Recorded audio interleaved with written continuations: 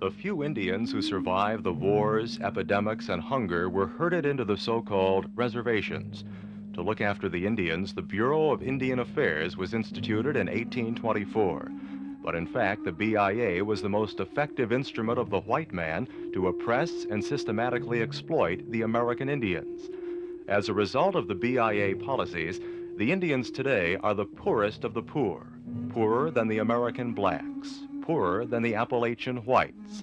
The grim picture of the living conditions of the Indians can be seen on the reservations.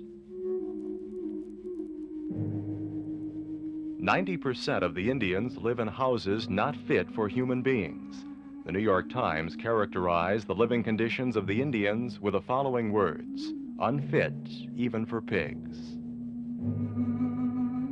The average annual income of an Indian family is about $1,500, less than half of what the U.S. government defines as minimum existence. Over 40% of the Indians are unemployed. In reservations like Pine Ridge, the unemployment rate in winter is about 80%. The poor and inhuman living conditions are a clue to why the average life expectancy of the Indians is only 46 years, one-third below the American average of 75 years.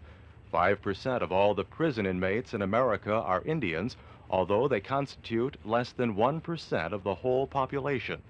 The suicide rate among the Indians is double that of whites. In the world